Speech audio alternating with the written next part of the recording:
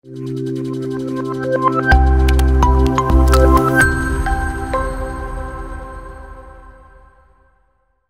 everyone. Indian എക്കോണമിയുടെ unit 1-ലെ second പാർട്ടാണ് നമ്മൾ ഇന്നിവിടെ ഡിസ്കസ് ചെയ്യുന്നത്. ആദ്യത്തെ യൂണിറ്റിൽ നമ്മൾ എക്കണോമിക് ഡെവലപ്മെന്റ് എന്താണ്, ലോകത്ത് നിലനിൽക്കുന്ന പ്രധാനപ്പെട്ട എക്കണോമിക് സിസ്റ്റംസ് ഏതൊക്കെയാണ്, അതെല്ലാം എങ്ങനെയാണ് പ്രവർത്തിക്കുന്നത്, പിന്നെ അണ്ടർ ഡെവലപ്ഡ് എക്കോണമിയുടെ ഫീച്ചേഴ്സ്, ഇതൊക്കെയാണ് നമ്മൾ ഫസ്റ്റ് പാർട്ടിൽ നമ്മൾ ഡിസ്കസ് ചെയ്തത്. ഇനി ഈ പാർട്ടിലേക്ക് വരുമ്പോൾ നമ്മൾ എക്കണോമിക് ഡെവലപ്മെന്റ് എങ്ങനെയാണ് മെഷർ ചെയ്യുക, എന്തെല്ലാം ഫാക്ടേഴ്സ് ആണ് എക്കണോമിക് ഡെവലപ്മെന്റിനെ ബാധിക്കുന്നത്, ഗവൺമെന്റിന്റെ പങ്ക് എന്താണ് എക്കണോമിക് ഡെവലപ്മെന്റിൽ. അപ്പോൾ ഡെവലപ്മെന്റ് നമ്മൾ പറഞ്ഞു ഗ്രോത്തിനോടൊപ്പം, അതായത് രാജ്യത്തെ വരുമാനം കൂടുന്നതിനോടൊപ്പം ജനങ്ങളുടെ ജീവിത രീതി മെച്ചപ്പെടുമ്പോഴാണ് അവരുടെ ആരോഗ്യമാവട്ടെ, അവരുടെ വിദ്യാഭ്യാസമാവട്ടെ, അവരുടെ മുഴുവനായിട്ടുള്ള ജീവിത രീതി മെച്ചപ്പെടുമ്പോൾ എക്കണോമിക് ഡെവലപ്മെന്റ് ഉണ്ടാവും. ഇനി എക്കണോമിക് ഡെവലപ്മെന്റിനെ പ്രധാനമായിട്ടും ബാധിക്കുന്ന രണ്ട് ഫാക്ടേഴ്സ് ആണ് ഔട്ട്പുട്ട് ഡിസ്ട്രിബ്യൂഷനും എക്കണോമിക് സ്ട്രക്ചറും. എക്കണോമിക് ഡെവലപ്മെന്റിനെ ബാധിക്കുന്ന രണ്ട് ഫാക്ടേഴ്സ്. എന്താണ് ഔട്ട്പുട്ട് ഡിസ്ട്രിബ്യൂഷൻ? ഒരു രാജ്യത്ത് ഗുഡ്സും സർവീസസും ഉൽപ്പാദിപ്പിക്കുമ്പോൾ അത് എല്ലാ ജനങ്ങളിലേക്കും ഡിസ്ട്രിബ്യൂട്ട് ചെയ്തെത്തുന്നുണ്ടോ, അതായത് എല്ലാവരുടെ ഇടയിലും വീതിക്കപ്പെടുന്നുണ്ടോ എന്നുള്ളതാണ്. അതായത് ചില അവസ്ഥയിൽ അവിടെ റിച്ച് ആയിട്ടുള്ള ആൾക്കാർ, നല്ല ഫൈനാൻഷ്യൽ കപ്പാസിറ്റി ഉള്ള ധനികരായിട്ടുള്ള ആൾക്കാർ ഈ ഗുഡ്സും സർവീസസും ഉപയോഗിക്കുന്നു. ഔട്ട്പുട്ട് കൂടുന്നതിന്റെ ഉപയോഗം അവർക്ക് മാത്രമേ ഉണ്ടാവുന്നുള്ളൂ. പാവപ്പെട്ട ജനങ്ങൾക്ക് ആ ഉപയോഗം ഉണ്ടാവുന്നില്ല എന്ന് പറയുമ്പോൾ അവിടെ ഔട്ട്പുട്ട് ഡിസ്ട്രിബ്യൂഷനിൽ ഇനീക്വാലിറ്റി ഉണ്ടാവുകയാണ്. അപ്പോൾ ഔട്ട്പുട്ട് ഡിസ്ട്രിബ്യൂഷൻ മെച്ചപ്പെടുത്തുമ്പോൾ എല്ലാ ജനങ്ങൾക്കും ഈ ഔട്ട്പുട്ട് കൂടുന്നതിന്റെ ഉപയോഗം ഒരുപോലെ എത്തിച്ചേരുമ്പോൾ ഔട്ട്പുട്ട് ഡിസ്ട്രിബ്യൂഷൻ ഒന്നും കൂടി ഈക്വൽ ഡിസ്ട്രിബ്യൂഷൻ ഉണ്ടാവുകയാണ് അവിടെ. ഇക്കണോമിക് സ്ട്രക്ചർ എന്ന് പറയുമ്പോൾ രാജ്യത്തിന്റെ ഔട്ട്പുട്ടിലേക്ക് അഗ്രികൾച്ചർ എത്രത്തോളം കോൺട്രിബ്യൂട്ട് ചെയ്യുന്നു, അതായത് രാജ്യത്തെ മുഴുവൻ ഗുഡ്സിന്റെയും സർവീസസിന്റെയും അല്ലെങ്കിൽ രാജ്യ വരുമാനത്തിന്റെ എത്ര ശതമാനമാണ് അഗ്രികൾച്ചർ എന്ന് വരുന്നത്, എത്രയാണ് ഇൻഡസ്ട്രി എന്ന് വരുന്നത്, എത്രയാണ് സർവീസ് സെക്ടറിന് വരുന്നത് എന്നുള്ളതാണ് എക്കണോമിക് സ്ട്രക്ചർ കൊണ്ട് ഉദ്ദേശിക്കുന്നത്. അപ്പൊ ഔട്ട്പുട്ട് ഡിസ്ട്രിബ്യൂഷനും എക്കണോമിക് സ്ട്രക്ചറും നമ്മൾ പറഞ്ഞു. ഇത് രണ്ടും മെച്ചപ്പെടുമ്പോൾ ആ രാജ്യത്തെ ജനങ്ങളുടെ ജീവിതം മെച്ചപ്പെടുകയാണ്. പിന്നെ അവിടെ കൂടുതൽ ടെക്നോളജിക്കൽ അഡ്വാൻസ്മെന്റ് വരികയാണ്. ഇനി ഡെവലപ്മെന്റ് എങ്ങനെയാണ് മെഷർ ചെയ്യുക, എന്തൊക്കെ ടൂൾസ് ഉപയോഗിച്ചിട്ടാണ് നമ്മൾ ഡെവലപ്മെന്റ് അളക്കുക എന്നുള്ളതാണ്. അപ്പോൾ GNP per capita, population growth rate, occupational structure of the labour force, human development index, ഈ 4 പോയിന്റുകളാണ്, 4 ടൂൾസ് ആണ് നമ്മുടെ ഡെവലപ്മെന്റ് മെഷർ ചെയ്യാൻ ഉപയോഗിക്കുന്നത്. എന്താണ് GNP പെർ ക്യാപിറ്റ? നമ്മൾ ആദ്യം പെർ ക്യാപിറ്റ ഇൻകം പറഞ്ഞിരുന്നു, അതായത് income, national income by total population. Per capita GNP എന്ന് പറഞ്ഞാൽ GNP ബൈ ടോട്ടൽ പോപ്പുലേഷൻ. എന്താണ് GNP? GNP എന്ന് പറയുന്നത് ഒരു രാജ്യത്ത് ഒരു വർഷം ആ രാജ്യം പ്രൊഡ്യൂസ് ചെയ്യുന്ന total output of goods and services, ആ രാജ്യത്ത് പ്രൊഡ്യൂസ് ചെയ്യുന്ന ഗുഡ്സ് ആൻഡ് സർവീസസിന്റെ മൂല്യം എത്രയാണ് എന്നാണ് GNP കാൽക്കുലേറ്റ് ചെയ്യുന്നത്. അപ്പോൾ അത് US ഡോളറിലാണ് നമ്മൾ കാൽക്കുലേറ്റ് ചെയ്യുന്നത്. പല രാജ്യങ്ങളുടെയും GNP മെഷർ ചെയ്യാൻ അത് ഒരു കറൻസി യൂസ് ചെയ്തിട്ട് US ഡോളർ ഉപയോഗിച്ചിട്ടാണ്, ഇന്ത്യൻ റുപ്പി വെച്ചിട്ടല്ല ഇന്ത്യയുടെ GNP കാൽക്കുലേറ്റ് ചെയ്യുക. US ഡോളർ വെച്ച് കാൽക്കുലേറ്റ് ചെയ്യുമ്പോൾ നമുക്ക് പല കൺട്രീസിന്റെയും GNP താരതമ്യം ചെയ്യാൻ എളുപ്പമാവും എന്നുള്ളത് കൊണ്ടാണ് US ഡോളർ വെച്ച് കാൽക്കുലേറ്റ് ചെയ്യുന്നത്. ഇനി GDPയും GNPയും തമ്മിലുള്ള വ്യത്യാസത. GNP എന്ന് പറയുന്നത് ഗ്രോസ് നാഷണൽ പ്രോഡക്റ്റ്. അവിടെ നമ്മുടെ ഇന്ത്യൻ കമ്പനികളോ ഇന്ത്യൻ ഇൻഡിവിജ്വൽസോ വ്യക്തികളോ ഇന്ത്യയിലോ ഇന്ത്യക്ക് പുറത്തോ പ്രൊഡ്യൂസ് ചെയ്യുന്ന ഗുഡ്സും സർവീസസും എവിടെ കാൽക്കുലേറ്റ് ചെയ്യും? Gross national പ്രോഡക്റ്റിൽ. ഇനി ഗ്രോസ് ഡൊമസ്റ്റിക് പ്രോഡക്റ്റ്, ഡൊമസ്റ്റിക് എന്ന് പറയുമ്പോൾ തന്നെ ഓർത്തു വെക്കുക, ഇന്ത്യയുടെ ഉള്ളിൽ പ്രൊഡ്യൂസ് ചെയ്യുന്ന ഗുഡ്സും സർവീസും മാത്രമേ എവിടെ കാൽക്കുലേറ്റ് ചെയ്യുള്ളൂ? Gross domestic പ്രോഡക്റ്റിൽ. അത് ഇന്ത്യയുടെ ഉള്ളിൽ ഇന്ത്യൻ കമ്പനികളാവാം, അത് ഫോറിൻ കമ്പനികളാവാം, പക്ഷെ ഇന്ത്യയിലാണ് പ്രൊഡ്യൂസ് ചെയ്യുന്നത്. ഇനി ഗ്രോസ് നാഷണൽ പ്രോഡക്റ്റ് എന്ന് പറയുമ്പോൾ ഇന്ത്യയിലോ അതോ ഇന്ത്യൻ കമ്പനികൾ വിദേശത്തോ പ്രൊഡ്യൂസ് ചെയ്യുന്ന ഗുഡ്സ് ആൻഡ് സർവീസസ് GNPയിൽ കാൽക്കുലേറ്റ് ചെയ്യുന്നു. അപ്പൊ പെർ ക്യാപിറ്റ GNP എന്ന് പറയുന്നത് ടോട്ടൽ GNP ബൈ പോപ്പുലേഷൻ, അല്ലെങ്കിൽ പെർ ക്യാപിറ്റ GDP എന്ന് പറയുന്നത് GDP ബൈ പോപ്പുലേഷൻ. അപ്പൊ അതാണ് നമ്മുടെ first tool economic development measure ചെയ്യാനുള്ളത്. ഇനി പോപ്പുലേഷൻ ഗ്രോത്ത് നമ്മൾ ആദ്യത്തെ വീഡിയോയിൽ പറഞ്ഞിരുന്നു. അണ്ടർ ഡെവലപ്ഡ് ആയിട്ടുള്ള വികസനം കുറഞ്ഞ രാജ്യങ്ങളിൽ എപ്പോഴും പോപ്പുലേഷൻ ഹൈ ആയിരിക്കും. അവിടെ ഹൈ പോപ്പുലേഷൻ ഉണ്ടാവും. അപ്പൊ ഈ ജനസംഖ്യ കൂടുമ്പോൾ അത് ആ രാജ്യത്തെ റിസോഴ്സസ് ആയാലും ആ രാജ്യത്തെ സേവനങ്ങളുടെ മേലായാലൊക്കെ ഇതൊരു വലിയൊരു പ്രഷർ ആയിരിക്കും. അപ്പൊ തൊഴിലവസരങ്ങളുടെ മേലായാലും മറ്റുള്ള സൗകര്യങ്ങളൊക്കെ എല്ലാവർക്കും കുറഞ്ഞ ക്വാളിറ്റിയിലായിരിക്കും ലഭിക്കുക. അപ്പോൾ ഡെവലപ്മെന്റ് കൂടുന്ന രാജ്യങ്ങളിൽ എന്തായിരിക്കും ജനസംഖ്യ കുറവായിരിക്കും. ഇനി പോപ്പുലേഷനും ഇക്കണോമിക് ഡെവലപ്മെന്റും തമ്മിൽ ഒരു ഇന്റർ കണക്ഷൻ ഉണ്ട്. അതായത് രണ്ടും തമ്മിലൊരു റിലേഷൻ എന്ന് പറയുന്നത് പോപ്പുലേഷൻ ഗ്രോത്ത് കൂടിയത് കൊണ്ടാണ് എക്കണോമിക് ഡെവലപ്മെന്റ് കുറയുന്നത് എന്ന് നമ്മൾ പറഞ്ഞു. ഇനി ഈ പോപ്പുലേഷൻ കുറയ്ക്കണമെങ്കിൽ, ജനസംഖ്യ കൺട്രോൾ ചെയ്ത് കൊണ്ടുവരണമെങ്കിൽ ശരിക്കും അവിടെ ലിവിങ് സ്റ്റാൻഡേർഡ്സ് മെച്ചപ്പെടുത്തണം. ജനങ്ങളുടെ ജീവിത രീതി എല്ലാം മെച്ചപ്പെടുത്തിയാലേ ശരിക്കും നമുക്ക്, അതായത് ഡെവലപ്മെന്റ് കൊണ്ടുവന്നാലേ നമുക്ക് പോപ്പുലേഷൻ കൺട്രോൾ ചെയ്ത് കൊണ്ടുവരാൻ പറ്റുള്ളൂ. അപ്പോൾ അങ്ങോട്ടും ഇങ്ങോട്ടും ഒരു റിലേഷൻ ആണ്. പോപ്പുലേഷൻ കൂടുന്നത് കാരണം ഇക്കണോമിക് ഡെവലപ്മെന്റ് കുറയുന്നു. ഇനിയിപ്പോ പോപ്പുലേഷൻ കുറയ്ക്കണമെങ്കിൽ ഇക്കണോമിക് ഡെവലപ്മെന്റ് കൂട്ടണം എന്നുള്ളൊരു ഇന്റർ കണക്ഷൻ അവിടെ വരുന്നുണ്ട്. അപ്പൊ രണ്ടാമത്തെ ടൂളാണ് എന്ത്? Population growth. ഇനിയുള്ളത് occupational structure of the labour force. അതായത് രാജ്യത്ത് മുഴുവൻ ലേബർ ഫോഴ്സ്, അതായത് തൊഴിൽ ചെയ്യാൻ തയ്യാറായി നിൽക്കുന്നവരുടെ എത്ര ശതമാനമാണ് അഗ്രികൾച്ചർ സെക്ടറിലുള്ളത്, എത്ര ശതമാനം ലേബർ ഫോഴ്സ് ആണ് സെക്കൻഡറിയിലുള്ളത്, എത്ര ശതമാനമാണ് ടേർഷറിയിലുള്ളത്. ഒരു അണ്ടർ ഡെവലപ്ഡ് കൺട്രിയിൽ നമ്മൾ നേരത്തെ ഡിസ്കസ് ചെയ്തിരുന്നു, അണ്ടർ ഡെവലപ്ഡ് ആയിട്ടുള്ള ഒരു രാജ്യത്ത് കൂടുതൽ ഭൂരിഭാഗം ജനങ്ങളും അഗ്രികൾച്ചറിലായിരിക്കും, കാർഷിക മേഖലയിലായിരിക്കും തൊഴിൽ ചെയ്യുന്നത്. അപ്പോൾ ഡെവലപ്മെന്റ് ഉണ്ടാവും തോറും അത് ഷിഫ്റ്റ് ചെയ്തിട്ട് കൂടുതൽ ആൾക്കാർ ഇൻഡസ്ട്രിയിൽ വരുന്ന രീതിയിലേക്കാവും, പിന്നെയും ഷിഫ്റ്റ് ചെയ്തിട്ട് സർവീസ് സെക്ടറിലേക്ക് വരുന്ന രീതിയിലാവും. ഒരു ഡെവലപ്ഡ് ആയിട്ടുള്ള രാജ്യങ്ങളിൽ നമ്മൾ നോക്കുകയാണെങ്കിൽ നമുക്ക് കാണാം അവിടെ ഭൂരിഭാഗം ജനങ്ങളും തൊഴിൽ ചെയ്യുന്നത് സർവീസ് സെക്ടറിലാണ്. അപ്പോൾ ഇക്കണോമിക് ഡെവലപ്മെന്റ് ഉണ്ടാവുന്നതിനനുസരിച്ച് ഈ ഷിഫ്റ്റ് നടക്കുകയാണ്, ഓക്യുപ്പേഷണൽ സ്ട്രക്ചറിൽ ഷിഫ്റ്റ് നടക്കുകയാണ്, from agriculture to industry to service sector. അതാണ് occupational structure of the labour ഫോഴ്സിനെ കൊണ്ട് ഉദ്ദേശിച്ചത്. അങ്ങനെ ലേബർ ഫോഴ്സിന്റെ ഈ ഷിഫ്റ്റ് നടക്കുമ്പോൾ അവരുടെ കാര്യക്ഷമത കൂടുകയാണ്, പ്രൊഡക്ടിവിറ്റി കൂടുകയാണ് ഉണ്ടാകുന്നത്. ഇനിയുള്ളത് ഹ്യൂമൻ ഡെവലപ്മെന്റ് ഇൻഡെക്സ് ആണ്. ഐക്യരാഷ്ട്രസഭ കൊണ്ടുവന്നതാണ്. UNDP, United Nations development programme ആണ് ഈ ഇൻഡെക്സ് കൊണ്ടുവന്നിട്ടുള്ളത്. ഈ ഇൻഡെക്സിൽ മുഴുവനായിട്ടുള്ള ഒരു ഡെവലപ്മെന്റ്, അതായത് ഇപ്പോൾ GNP നമ്മൾ പറഞ്ഞത് ആ ഇൻകം മാത്രമാണ് അവിടെ കാൽക്കുലേറ്റ് ചെയ്യുന്നത്. ഇവിടെ എന്ന് പറയുമ്പോൾ ഹ്യൂമൻ ഡെവലപ്മെന്റിൽ ഓവറോൾ ഡെവലപ്മെന്റ് കാൽക്കുലേറ്റ് ചെയ്യാണ്. അതിൽ നമ്മൾ 3 ഫാക്ടേഴ്സ് ആണ് നോക്കുന്നത്. ഒന്ന് ലൈഫ് എക്സ്പെക്ടൻസി, ഒരു രാജ്യത്തെ ജനങ്ങള് ശരാശരി എത്ര വയസ്സ് വരെ ജീവിക്കും. ഈ എഡ്യൂക്കേഷൻ, അവിടെ എത്രത്തോളം സാക്ഷരതയുണ്ട്, എത്രത്തോളം സ്കൂളിലെ കുട്ടികളെ എത്രത്തോളം എൻറോൾ ചെയ്യുന്നുണ്ട്, ഇതൊക്കെ എഡ്യൂക്കേഷനിൽ നോക്കും. പിന്നെ റിയൽ GNP, നമ്മൾ നേരത്തെ പറഞ്ഞു, gross national product, per capita GNP. അപ്പോൾ ഈ 3 ഫാക്ടേഴ്സ് വെച്ചിട്ട് ഡെവലപ്മെന്റിന് മെഷർ ചെയ്യുന്നതാണ് ഹ്യൂമൻ ഡെവലപ്മെന്റ് ഇൻഡെക്സ്. അപ്പോൾ 4 ഫാക്ടേഴ്സ് നമ്മൾ പറഞ്ഞു. 4 ഫാക്ടേഴ്സ് അല്ല, tools to measure economic development. Economic development അളക്കാൻ വേണ്ടി ഉപയോഗിക്കുന്ന ടൂൾസ് ആണ്. ഇനി ഡിറ്റർമിനൻസ് ഓഫ് ഇക്കണോമിക് ഡെവലപ്മെന്റ്, എന്തെല്ലാം ഫാക്ടറുകളാണ്, എന്തെല്ലാം ഘടകങ്ങളാണ് ഇക്കണോമിക് ഡെവലപ്മെന്റിനെ ബാധിക്കുന്നത്. അപ്പോൾ ഈ ഫാക്ടേഴ്സിനെ നമുക്ക് ഇക്കണോമിക് ഫാക്ടേഴ്സും ആക്കി ഡിവൈഡ് ചെയ്യാം, നോൺ ഇക്കണോമിക് ഫാക്ടേഴ്സ് ആയിട്ട്. ഇക്കണോമിക് എന്ന് പറയുന്നത്, ഇക്കണോമിക് ഫാക്ടേഴ്സിൽ വരുന്നത് capital formation, capital output ratio, natural resources. അപ്പോൾ ഇക്കണോമിക് ഫാക്ടേഴ്സ് നമുക്ക് ആദ്യം ഡിസ്കസ് ചെയ്യാം.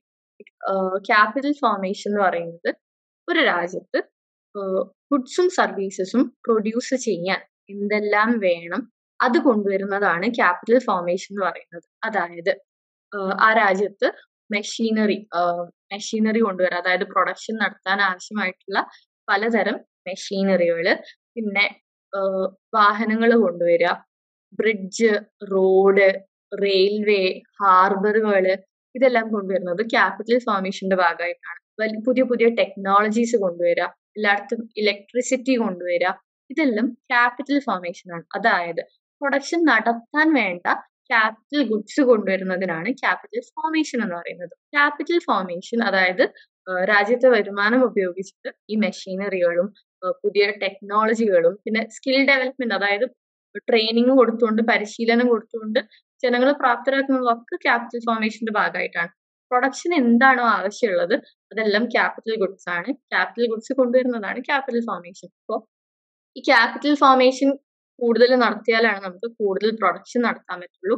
അങ്ങനെ അപ്പോൾ കൂടുതൽ ക്യാപിറ്റൽ ഫോർമേഷൻ ഉണ്ടെങ്കിലേ നമുക്ക് ഇക്കണോമിക് ഗ്രോത്ത് കൂടുതൽ കൊണ്ടുവരാൻ പറ്റുള്ളൂ, ഡെവലപ്മെന്റ് കൊണ്ടുവരാൻ പറ്റുള്ളൂ. അപ്പോൾ അണ്ടർ ഡെവലപ്ഡ് ആയിട്ടുള്ള രാജ്യങ്ങളിൽ നമുക്കറിയാം ക്യാപിറ്റൽ ഫോർമേഷൻ എന്ത് വേണം, വരുമാനം വേണം. അപ്പൊ അണ്ടർ ഡെവലപ്ഡ് ആയിട്ടുള്ള രാജ്യങ്ങളിൽ വരുമാനം കുറവായതുകൊണ്ട് അവിടെ ക്യാപിറ്റൽ ഫോർമേഷൻ കുറഞ്ഞ രീതിയിലാണ് നടക്കുന്നത്.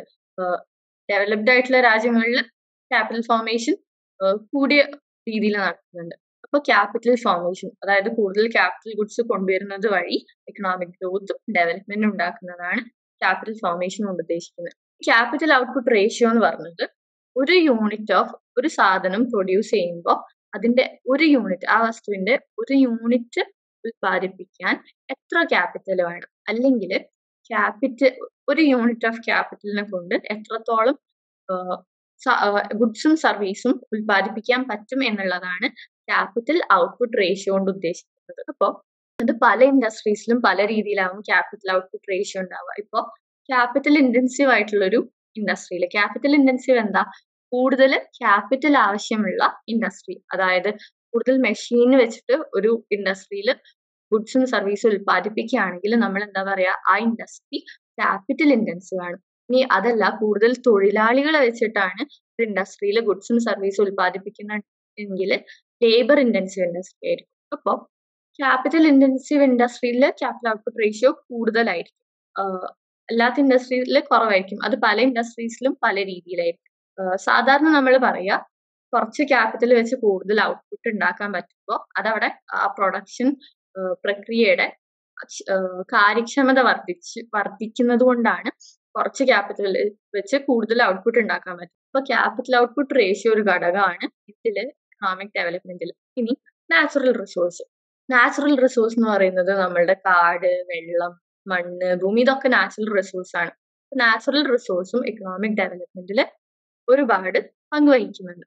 നാച്ചുറൽ റിസോഴ്സ് രണ്ട് തരാണ്, റിന്യൂവബിൾ റിസോഴ്സും മറ്റൊന്ന് നോൺ റിന്യൂവബിൾ റിസോഴ്സും. അതായത് നമ്മൾ ഉപയോഗിക്കുന്നതിനനുസരിച്ച് ഒക്കെ വീണ്ടെടുക്കാൻ പറ്റുന്നതാണെങ്കിൽ റിന്യൂവബിൾ റിസോഴ്സ് എന്ന് പറയും. ഉദാഹരണം പറയുകയാണെങ്കിൽ സോളാർ എനർജി, അത് ഉപയോഗിക്കുന്നതിനനുസരിച്ച് അത് കുറഞ്ഞു പോകുന്നില്ല. ഈ നോൺ റിന്യൂവബിൾ റിസോഴ്സ് എന്ന് പറഞ്ഞാൽ നമ്മൾ ഉപയോഗിക്കുന്നതിനനുസരിച്ച് അത് ലഭ്യമായിട്ടുന്നതിന്റെ അളവ് കുറയുകയാണ്. അതുകൊണ്ട് തന്നെ നമുക്ക് ഒരു വലിയ ടൈമിൽ അത് വീണ്ടെടുക്കാൻ പറ്റാതെ വരുന്നതാണ് നോൺ റിന്യൂവബിൾ റിസോഴ്സ്. നമ്മളുടെ പെട്രോള്, മറ്റുള്ള petrol, diesel, minerals, iron, copper പോലുള്ള ഇതെല്ലാം എന്താണ്, നോൺ റിന്യൂവബിൾ റിസോഴ്സ് ആണ്. അപ്പോൾ കൂടുതൽ റിസോഴ്സ് ഒരു രാജ്യത്തുണ്ടെങ്കിൽ അത്രക്കും ഡെവലപ്മെന്റ് നമുക്ക് കൊണ്ടുവരാൻ പറ്റും. അതായത് അയൺ, സ്റ്റീല്, ഗോൾഡ്, കോപ്പർ ഇതൊക്കെ കൂടുതൽ ഉണ്ടെങ്കിൽ അത് ഡെവലപ്മെന്റിനെ നല്ല രീതിയിൽ ബാധിക്കും. പക്ഷെ നാച്ചുറൽ റിസോഴ്സ് കൂടുതൽ ഉള്ളത് കൊണ്ട് ഇക്കണോമിക് ഡെവലപ്മെന്റ് ഉണ്ടാവണം എന്നില്ല. അത് നല്ല രീതിയിൽ ഉപയോഗിക്കാനും അത് ഫ്രൂട്ട്ഫുൾ ആയിട്ട് അതിനെ മാറ്റിയെടുക്കാനും പറ്റുകയാണെങ്കിൽ മാത്രമേ അത് ആക്ച്വലി ഉപയോഗിക്കാൻ പറ്റുള്ളൂ. നാച്ചുറൽ റിസോഴ്സസിനെ ഉപയോഗിക്കാൻ കാര്യക്ഷമതയുള്ള ജനങ്ങളും പ്രൊഡക്ഷൻ ഫെസിലിറ്റീസ് ഉണ്ടെങ്കിലേ നാച്ചുറൽ റിസോഴ്സ് ഉപയോഗപ്പെടുള്ളൂ. ഇനി അതില്ലാത്തത് കൊണ്ട് ഡെവലപ്മെന്റ് ഇല്ല എന്നും വരുന്നില്ല. ജപ്പാൻ പോലുള്ള ഡെവലപ്ഡ് ആയിട്ടുള്ള രാജ്യങ്ങൾ നമ്മൾ നോക്കുകയാണെങ്കിൽ അവിടെ ഇത്തരം റിസോഴ്സുകൾ കുറവാണ്. ഇങ്ങനെ മിനറൽസും മറ്റുള്ള നാച്ചുറൽ റിസോഴ്സ് കുറവാണ്. എന്നിരിക്കെ പോലും അവിടെ ഹ്യൂമൻ റിസോഴ്സ്, അതായത് മാനവ വിഭവശേഷി ഉപയോഗിച്ചുകൊണ്ട് ഒരുപാട് ഡെവലപ്മെന്റ് കൊണ്ടുവരാൻ അവർക്ക് കഴിഞ്ഞിട്ടുണ്ട്. എന്നാൽ പോലും നാച്ചുറൽ റിസോഴ്സ് ഇമ്പോർട്ടന്റ് ആയിട്ടുള്ള ഒരു ഫാക്ടറാണ്. ഇനി നോൺ എക്കണോമിക് ഫാക്ടേഴ്സ് പറയുകയാണെങ്കിൽ ഹ്യൂമൻ റിസോഴ്സ്, അതായത് ജനങ്ങളുടെ വിദ്യാഭ്യാസത്തിലും അവരുടെ ആരോഗ്യത്തിലും അവർക്ക് കൂടുതൽ ആരോഗ്യത്തിലും വിദ്യാഭ്യാസത്തിലും ഒക്കെ കൂടുതൽ ഇൻവെസ്റ്റ് ചെയ്തുകൊണ്ട് അവർക്ക് വേണ്ട രീതിയിലുള്ള പരിശീലനങ്ങളെല്ലാം കൊടുത്ത് അവരെ ഡെവലപ്മെന്റിലേക്ക് കോൺട്രിബ്യൂട്ട് ചെയ്യുന്ന സ്കിൽഡ് ആയിട്ടുള്ള ഹെൽത്തി എഡ്യൂക്കേറ്റഡ് മാൻ പവർ ആക്കി മാറ്റുക എന്നതാണ് നമ്മൾ ഹ്യൂമൻ റിസോഴ്സ് കൊണ്ട് ഉദ്ദേശിക്കുന്നത്. അങ്ങനെ എഡ്യൂക്കേറ്റഡ് ആയിട്ടുള്ള കാര്യക്ഷമതയുള്ള ഹെൽത്തി ആയിട്ടുള്ള ഹ്യൂമൻ റിസോഴ്സ് നമുക്ക് ഉണ്ടെങ്കിൽ അതുവഴി നമുക്ക് ഒരുപാട് ഡെവലപ്മെന്റ് നേടിയെടുക്കാൻ പറ്റും. അവർ കൂടുതൽ പ്രൊഡക്ഷനിലേക്കും മറ്റു ആക്ടിവിറ്റിയിലേക്കും കോൺട്രിബ്യൂട്ട് ചെയ്യുന്നു. അതുവഴി നമുക്ക് ഒരുപാട് വരുമാനം ഉണ്ടാവുന്നു. മൊത്തത്തിൽ നമ്മുടെ രാജ്യത്തിന്റെ ലിവിങ് സ്റ്റാൻഡേർഡ്സ് ഒക്കെ ഡെവലപ്പ് ആവുന്നു. അപ്പൊ ഹ്യൂമൻ റിസോഴ്സ് ആണ് നമ്മളിപ്പോ പറയുന്നത് നോൺ എക്കണോമിക് ഫാക്ടേഴ്സ് ആണ്. നമ്മളുടെ എക്കണോമിക് ഫാക്ടേഴ്സ് നമ്മൾ പറഞ്ഞു കഴിഞ്ഞു. നോൺ എക്കണോമിക് ഫാക്ടേഴ്സ് ആണ്. അതിൽ ആദ്യത്തേതാണ് ഹ്യൂമൻ റിസോഴ്സ്. ഇനിയുള്ളത് technical know how. Technical know how എന്ന് പറയുമ്പോൾ എത്രത്തോളം ടെക്നോളജിക്കൽ പ്രോഗ്രസ്, ടെക്നോളജിക്കലി എത്രത്തോളം പുരോഗമനം നമ്മൾ രാജ്യത്ത് കൊണ്ടുവരുന്നുണ്ട് എന്നതനുസരിച്ച് ഒരുപാട് ഡെവലപ്മെന്റ് നമുക്ക് കൊണ്ടുവരാൻ പറ്റും. അതായത് നല്ല നല്ല പ്രൊഡക്ഷൻ ടെക്നിക്കുകൾ കൊണ്ടുവരാം. ആദ്യം മാൻ പവർ ഉപയോഗിച്ച് കൈബലം ഉപയോഗിച്ച് അഗ്രികൾച്ചർ നടത്തിയിരുന്നിടത്ത് നല്ല ടെക്നോളജിയും നല്ല മെഷീനറികളും കൊണ്ടുവന്നാല് ഇവിടെ കൂടുതൽ ഉൽപാദനം നടത്താനും കൂടുതൽ ഔട്ട്പുട്ട് കൊണ്ടുവരാനും നമുക്ക് പറ്റും. അങ്ങനെ ടെക്നോളജിന്റെ സഹായത്തോടു കൂടി പ്രൊഡക്ഷൻ കൂട്ടുക, പ്രൊഡക്ടിവിറ്റി അതായത് കാര്യക്ഷമത കൂട്ടുക എന്ന് പറയുന്നതാണ് ടെക്നിക്കൽ നോ ഹൗ എന്ന് പറയുന്നത്. അപ്പോൾ പുതിയ പുതിയ ടെക്നോളജി കൊണ്ടുവരാനുള്ള റിസർച്ചും ഡെവലപ്മെന്റും എല്ലാം രാജ്യത്ത് കൂടുതൽ നടത്തി കഴിഞ്ഞാലേ നമുക്കിങ്ങനെ പുതിയ ഐഡിയകളും പുതിയ ടെക്നോളജിയും ഒക്കെ കൊണ്ടുവരാൻ പറ്റുള്ളൂ.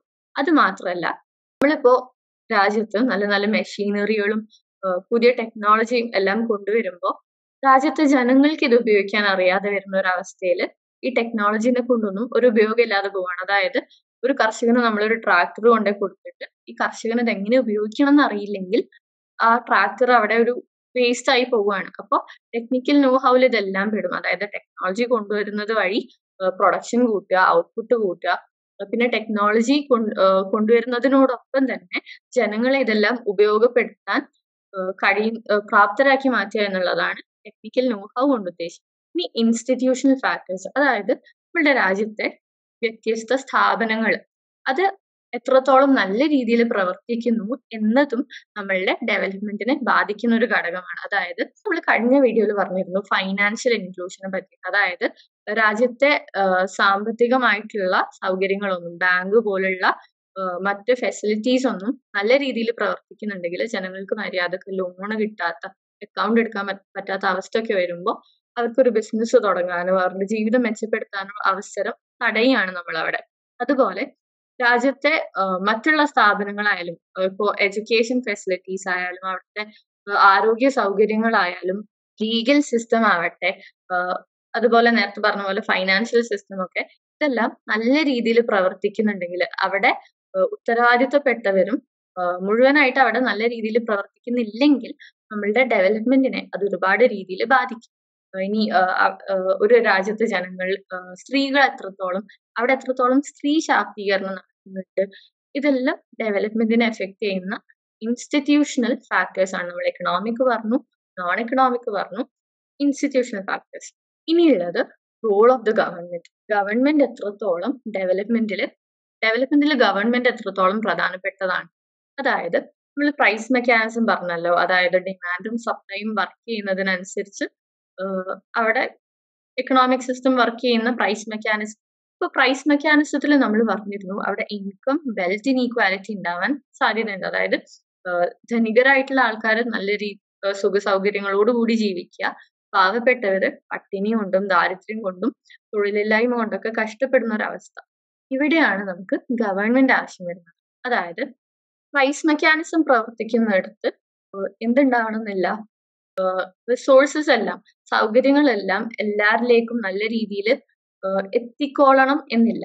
ഗവൺമെന്റ് എന്ത് ചെയ്യുന്നു, രാജ്യത്തെ കഷ്ടപ്പെടുന്ന ജനങ്ങൾ, അതായത് ബുദ്ധിമുട്ടിൽ നിൽക്കുന്ന ജനങ്ങളെ ഐഡന്റിഫൈ ചെയ്തുകൊണ്ട് അവർക്കും രാജ്യത്തെ സൗകര്യങ്ങളും റിസോഴ്സും ഗുഡ്സും ഔട്ട്പുട്ടും ഒക്കെ മാറ്റിവെക്കുകയാണ് ഗവൺമെന്റ് ചെയ്യുന്നത്, അലൊക്കേറ്റ് ചെയ്യുകയാണ്.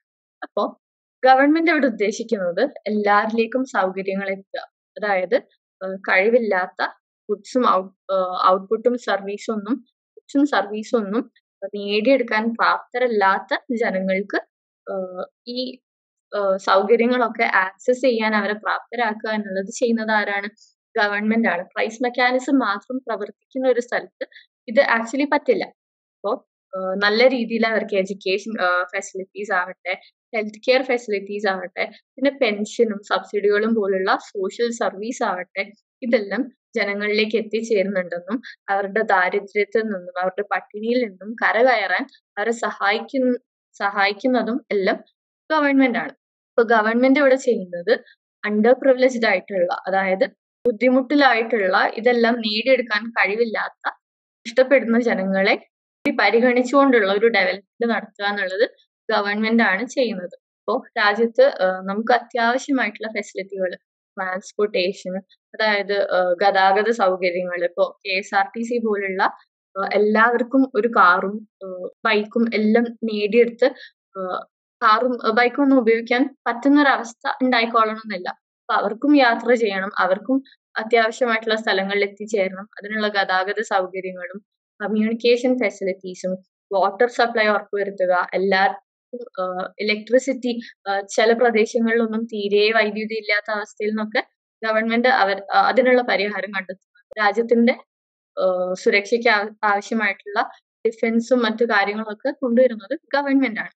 അപ്പോൾ പ്രൈവറ്റ് സെക്ടറും പ്രൈസ് മെക്കാനിസവും മാത്രം പ്രവർത്തിക്കുമ്പോൾ ഇത്തരം കാര്യങ്ങളിൽ ഷോർട്ടേജ് ഉണ്ടാവാൻ സാധ്യതയുണ്ട്.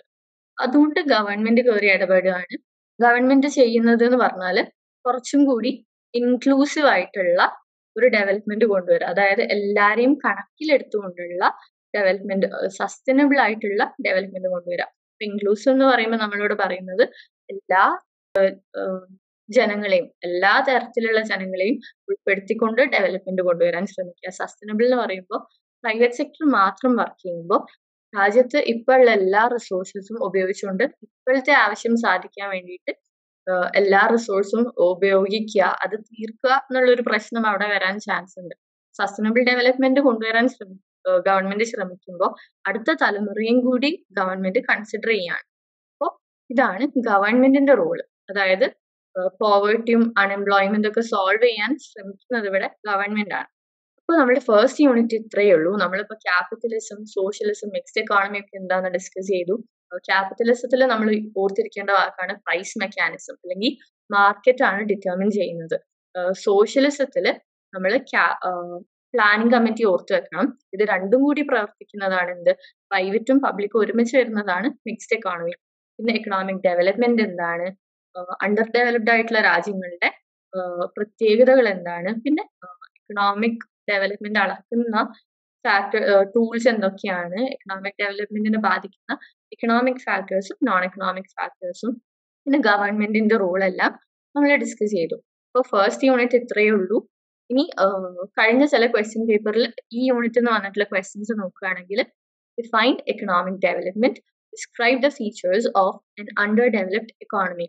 എന്താണ് എക്കണോമിക് ഡെവലപ്മെന്റ്? നമ്മൾ പറഞ്ഞു എക്കണോമിക് ഗ്രോത്തിനോടൊപ്പം, അതായത് രാജ്യത്ത് വരുമാനം കൂടുന്നതിനോടൊപ്പം ജനങ്ങളുടെ ലിവിങ് സ്റ്റാൻഡേർഡും കൂടി ഇംപ്രൂവ് ആവുന്നതാണ് economic development. Features of N under developed economy നമ്മൾ population pressure, law per capita income, outdated technology, അങ്ങനെ ഒരു 9 ഫീച്ചേഴ്സ് ഡിസ്കസ് ചെയ്തിരുന്നു. അതാണ് നമ്മൾ അവിടെ ആൻസർ ചെയ്യേണ്ടത്. ഇനി discuss the role of non economic factors. അത് നമ്മളിപ്പോൾ ഡിസ്കസ് ചെയ്തു. Human resource, technical know how, പിന്നെന്താ ഇൻസ്റ്റിറ്റ്യൂഷണൽ ഫാക്ടേഴ്സ് ഒക്കെ നമ്മൾ ഡിസ്കസ് ചെയ്തിരുന്നു. അതാണ് നോൺ എക്കണോമിക് ഫാക്ടേഴ്സിൽ നമ്മൾ ആൻസർ ചെയ്യുന്നത്. അപ്പൊ ഇത്രയാണ് ഫസ്റ്റ് യൂണിറ്റ് ഉള്ളത്. എല്ലാം ക്ലിയർ ആയെന്ന് വിചാരിക്കുന്നു. So thank you.